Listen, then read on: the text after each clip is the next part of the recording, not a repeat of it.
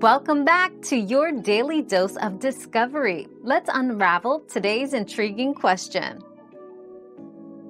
To reduce the sensitivity of your car alarm, consult your vehicle's owner's manual for specific instructions, as procedures can vary. Typically, you can adjust the sensitivity via a knob or dial on the alarm system itself, or through the car's infotainment system if the alarm settings are integrated. If you're not comfortable making these adjustments yourself, seek the help of a professional auto technician. It's crucial to find a balance that ensures security without the alarm being triggered by minor disturbances. Our quest for knowledge never ends. Thanks for being part of today's discovery. Subscribe, like, and share to join us on the next one.